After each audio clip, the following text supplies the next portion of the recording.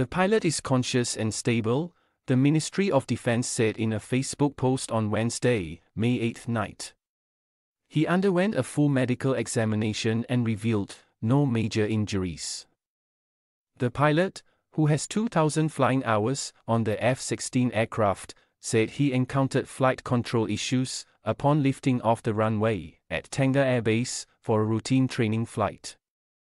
RSAF has temporarily suspended training for the F-16 aircraft fleet until investigations show it is safe to resume. Detailed investigations are ongoing and updates will be provided. The pilot of the F-16 fighter jet, which crashed at Tengah Air Base on Wednesday, May 8 afternoon, managed to eject from the aircraft before the crash, said the Republic of Singapore Air Force RSAF in a Facebook post. The aircraft reportedly suffered an issue during takeoff at 12:35 p.m. and the pilot responded in accordance with emergency procedures, it added. The pilot is conscious and able to walk and is receiving medical attention. And no other personnel were hurt due to the crash.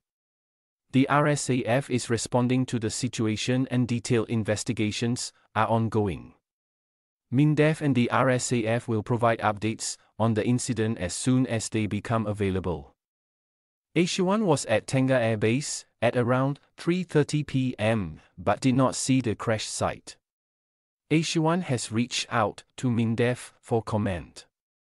In a Facebook post at 4:44 p.m., Defense Minister Ng Hang updated that the pilot has undergone a full medical exam in hospital, including a CT scan. No serious injuries were detected, he is ambulant, conscious, and talking. But as a precaution, will stay in hospital for observation, he wrote. His alertness and compliance to safety procedures to eject saved his life. Dr. Ng added that he was disappointed over the incident. The last fighter jet incident was 20 years ago, one which he described as a credible record. The goal for the RSAF must still be zero crashes, he said. Singapore has operated the F-16 for more than 30 years. The crash jet was an F-16C single-seat aircraft and is the fourth loss of an RSAF F-16 since the type entered service in the late 1980s. The Straits Times reported. Back on May 19, 2004, an RSAF F-16C crashed at Arizona in the U.S. The pilot, 25-year-old Lieutenant Brandon Lu Kwang Hon, was killed in the crash.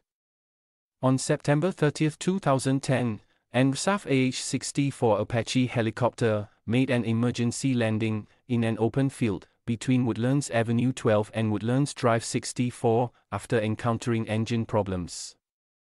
The tail section of the helicopter was damaged during the landing, but both pilots were unhurt. The RSAF's F-16 fleet was recently upgraded to improve their target location and ground attack capabilities and keep them operationally ready until the mid-2030s, reported Channel News Asia. The F-16 fleet will eventually be replaced by the F-35 family of jets, said the RSAF in February last year.